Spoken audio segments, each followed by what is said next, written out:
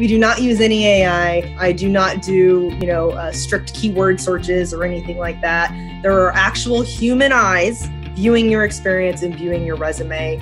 My name's Angie Meier. I'm the Senior Manager of Talent Acquisition for uShip. I've been with the company just over 7.5 years and had the pleasure of growing and developing their talent acquisition program in the Austin area and advocating for our candidates and creating a consistent candidate experience. We look for people that are results-oriented. We provide a lot of freedom and flexibility in our environment. People get a lot of leeway to go about their day how they see fit. So we do look for qualities in those people. And I think one of the things that is most important to us are finding people that are curious by nature. Innovation is one of our core values. So we are always looking for people that are curious to help us continue to evolve.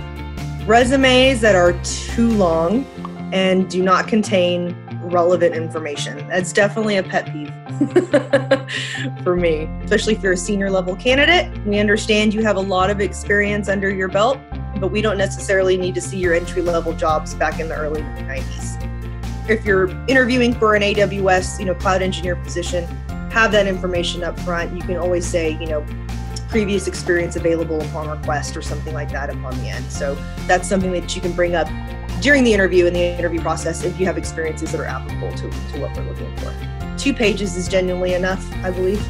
Typically within a few days of application, definitely within 5 days, within a handful of days, you get a response from us. And either you get a request for a phone screen or, a polite decline. If you get a phone screen with me, if that call goes well, you move on to the hiring manager. If that goes well, given these times, we're doing everything remote, which has been perfectly fine for us to continue to do. That in-person interview, sometimes it's 1, sometimes it's 2. It just depends on the level of position and the number of people cross-functionally involved, and whether it's 1 meeting or 2 meetings. And then we make a decision after that. So we really strive to get somebody through the full interview process, from phone screen to the 2 in-person interviews to an offer. We try to do that within 2.5, 3 weeks at most.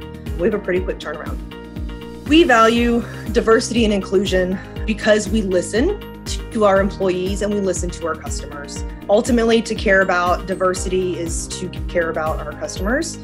How else can we understand what it is our customers are wanting if our own company doesn't reflect our customers in general? So that's definitely important to us. We can't continue to evolve as a company and claim to be customer-centric if we don't genuinely value and seek out the contributions of various backgrounds and experiences ourselves. We need to reflect our customer base.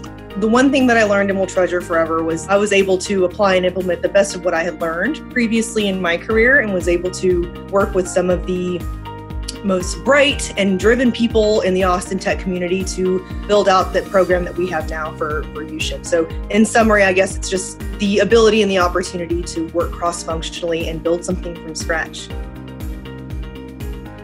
Do it, take the chance. You have nothing to lose. It is literally just me on the other side, and I value you. So, we're a small company. Every resume is reviewed personally. You get closure. You will know whether or not you're moving on in the process here. There's no black holes.